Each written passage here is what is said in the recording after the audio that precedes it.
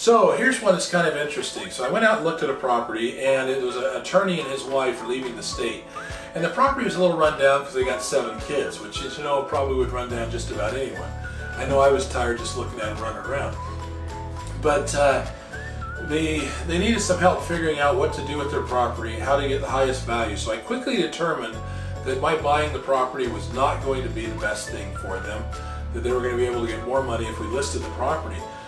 The thing is that they couldn't afford to pay a lot for a listing. And so what I did is I thought, okay, it's a $330,000 property.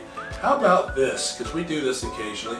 I said, we will list your property for $5,000 and I will donate the whole $5,000 to charity. And so we donated the whole $5,000 to Eternal Hope Nepal, which is a charity that we support. And then for the repairs, we helped out with the repairs. And we got our construction crew to go in and make the repairs.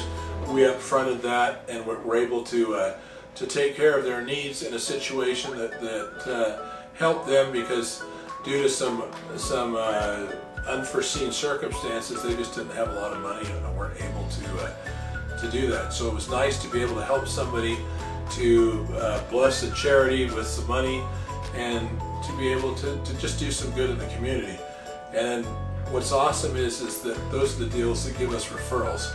So we do a deal like that, we get 2 of their friends that want to sell us houses, and so it all comes around in the end. So if you're up for good karma, give us a call.